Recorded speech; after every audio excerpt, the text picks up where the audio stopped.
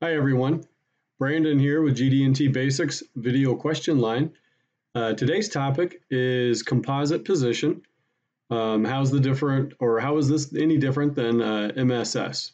The question that we have today is from Joseph, and Joseph asked or stated, I've always entered a composite position tolerance as a multiple frame position tolerance in my CMM software. Is this not correct? It's not correct, and let's advance forward here and I will show you why. Okay, so on this slide here, it's the feature control frame, and we're going to look at the difference between the composite feature control frame versus the multiple single segment feature control frame.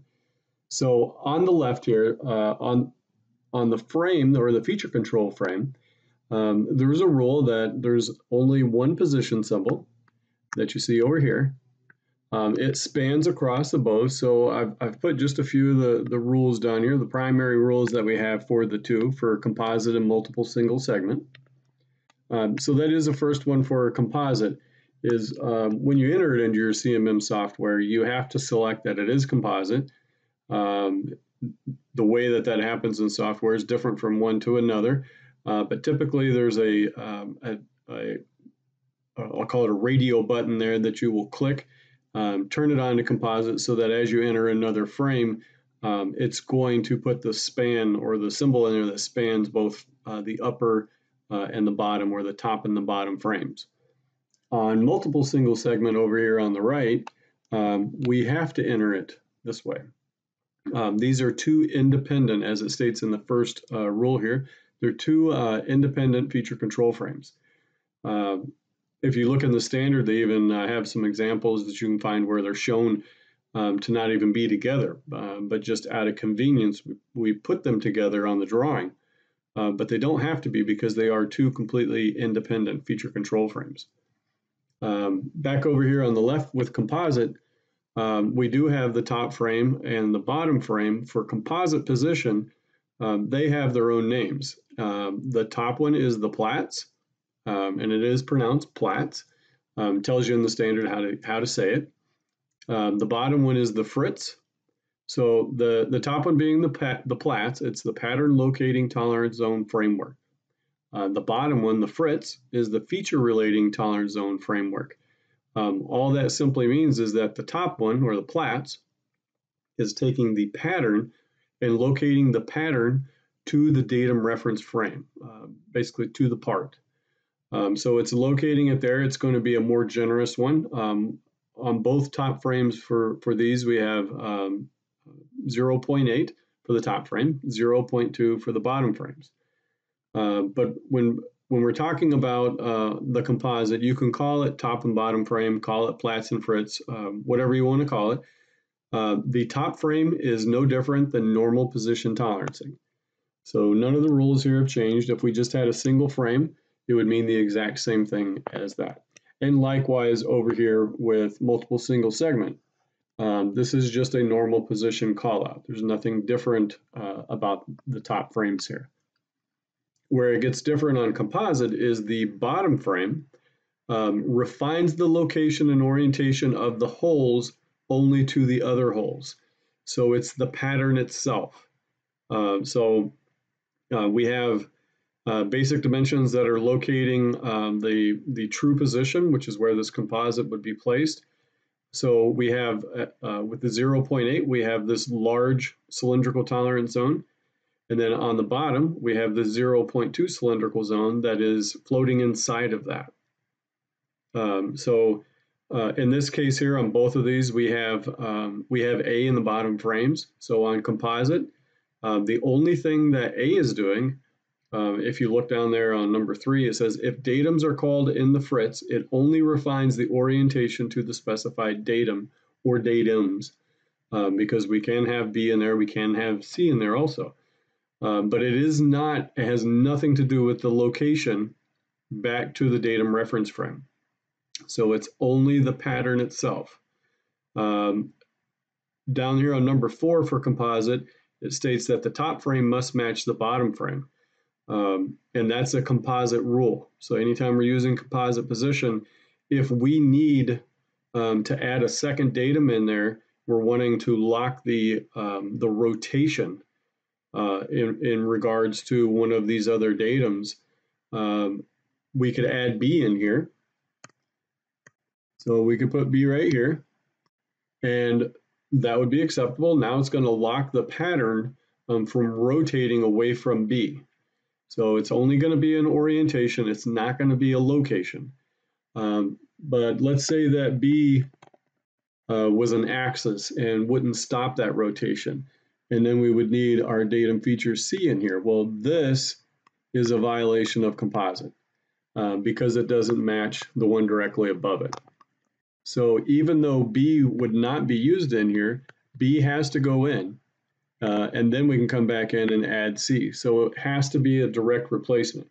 Now it doesn't, if you don't need those rotations locked, it doesn't mean that you have to put, if it has A, B, C on the top, you have to put A, B, and C on the bottom, only when you need those other datums to stop the rotation or orientation of those.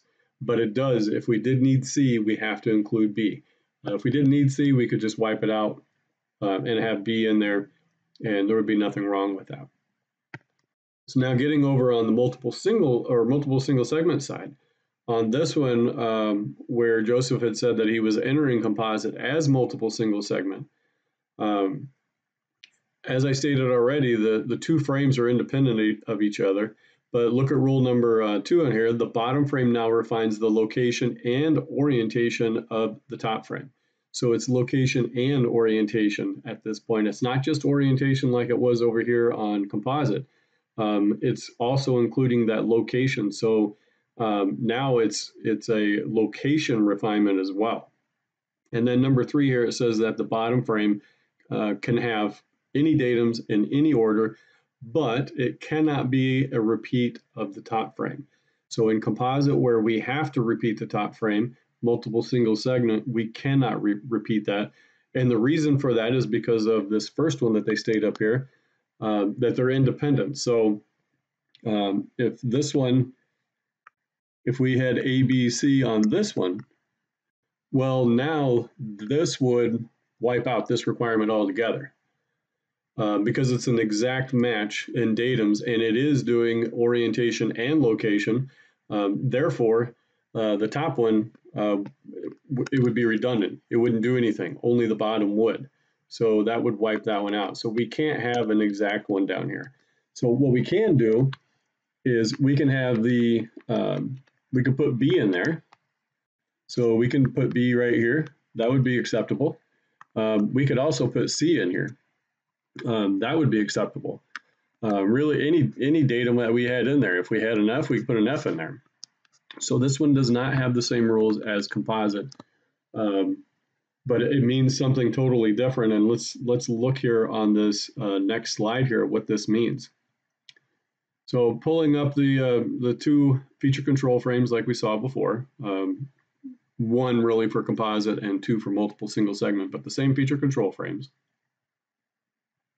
Over here on the left is composite. We see that we have the green is the 0.8 tolerance zone. Now I'm not showing the whole zone here. I ripped some of this from our lesson just to show you this. The green is the 0.8 tolerance zone for composite. The 0.2 is the red. That's the Fritz. So that's inside of here. We have 2 datums listed on this one. So we do have A and B at this point. And then you can see how this pattern moved down. It moved up. It moved over. Back down over here to the lower right. Notice how the pattern itself is staying aligned. I'll say B, so we'll call B out as just being down here.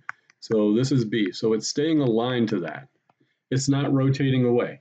Remember that with composite, it is not in any way, the Fritz or the lower frame is not stopping it from moving. So it's still able to move up and down, side to side, inside of this larger tolerance zone, but it can't rotate. The pattern cannot rotate. So let's look over here for the multiple single segment. So we have the same setup here where the green is the 0.8, and then the lower frame is the 0.2. Right now it's sitting exactly at true position. Now the green larger ones can never move because that's the top frame on these. That's the stated position tolerance. That's what we learned in the fundamentals about position tolerances located with basic dimensions. They get locked. They never move. They're perfect both in orientation and location. But the red one now on the bottom, take a look at what happens with the multiple single segment. So it shifted straight over to the left. So if you didn't see that, it went straight to the left, straight over to the right. So it's going back and forth there. But notice because we have B in that bottom frame also, and we said that it's also controlling location, this is giving what some people call like a slotted tolerance zone, in that it can move right to left, but it cannot move away from that basic dimension of 20. So in multiple single segment, that's locking it down. So it can't even shift up. Remember before in composite, if we were to come in and take this B out of here, then this pattern could rotate up as long as it stayed inside of here. It could rotate, but B is stopping that. It's bringing it back down into orientation and locking it to B. Remember I said that B is across here.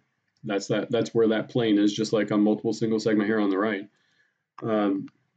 Over here on multiple single segment, the bottom frame could just have A in there, and then it would be only a refinement of orientation. So on this one, if we were to knock out B, do it on this one over here, now we would have the exact same requirement. This is the one case when we only have the one datum on there and it's doing orientation only to the bottom. It is not doing location. This is the one time that multiple single segment and composite will give you the same result. This is the only time.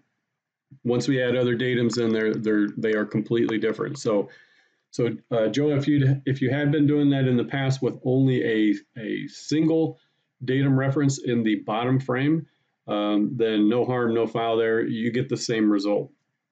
But if there are other datums in there and you've been entering those in, then it is doing this. And this is a very tight requirement because if it was listed on the drawing as composite, this particular tolerance zone should be able to go anywhere inside of here. Up, down, left, right, rotate around, do all of that. But the second we add in another one over here and use it as multiple single segment, as you can see here, it gets locked on the basic dimension and can only move side to side. And this is a good illustration to show you why if C was included in here, it would bring it back here. See if I can get it to come back into the middle here. It would put it back there, and this would be the tolerance zones. There would be no mobility anywhere. So both of these would be locked down. Really all the basic dimensions, they get locked down, and that's why it would just cross this one out, because you would never be able to move. It would have to be locked in that lower frame requirement of 0.2. Okay, so in a very quick nutshell, that's the difference between the composite and multiple single segment. If you have not enrolled in our advanced course, we go into great detail about both of these, much more detail than what I went into, and some more of the rules and stuff in there. But I kind of put the basic rules in there. To me, if you know what I just showed you, then you know the difference between the two, and definitely should be able to inspect the difference of those two. Okay, guys, thank you for joining.